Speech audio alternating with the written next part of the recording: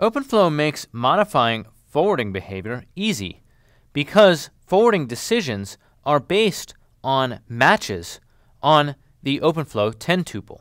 Layer 2 switching is simply a match on the destination MAC address, which has the corresponding action of forwarding out a particular output port. If all of the fields are specified for forwarding out a particular output port, then we have flow switching behavior. If all of the flow specifications are wildcarded except for, say, the source MAC address to make a forwarding or drop decision, then we have a firewall. Constructing a firewall is as simple as building a hash table that stores key value pairs, where the table maps a switch and source MAC address to a true or false value depending on whether traffic should be forwarded or dropped. The controller might then only decide to forward traffic if the firewall entry maps to true. It is important to emphasize the performance implications of caching the decisions at the switch.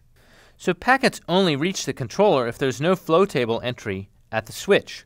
If, on the other hand, there is a flow table entry at the switch, then the switch can simply forward the packets rather than sending them to the controller. So when a controller decides to take an action on a packet, it installs that action as a flow table entry in the switch, and that decision or flow table entry is cached until that flow table entry expires. In summary, customizing control is easy. We've explored how to use the POX controller to develop alternate control programs. And it's possible to turn a switch into a firewall in less than 40 lines of Python code.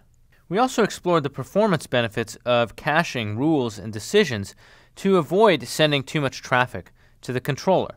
As we know, forwarding performance in the switches is fast, but whenever we have to send traffic to the controller, it slows things down. So whatever decisions we can cache in the switch will only serve to improve the performance of the network.